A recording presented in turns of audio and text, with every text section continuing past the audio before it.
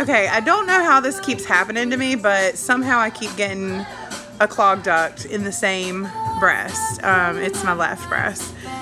And I have a pretty bad one this time, and it's coming out kind of stringy.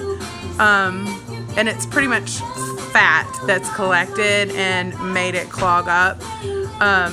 But I figured I could show you guys an example for somebody who's dealing with a clogged duct.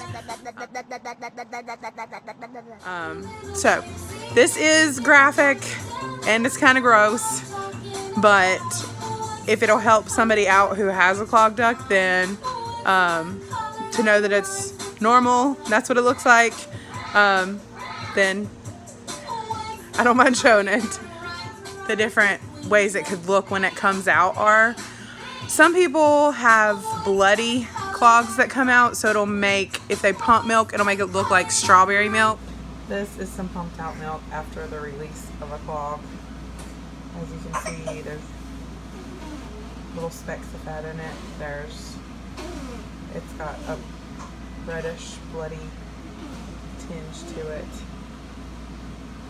where blood has gotten into the milk. Mine always looks like silly string, like a fat plug that blocks it, and it just comes out.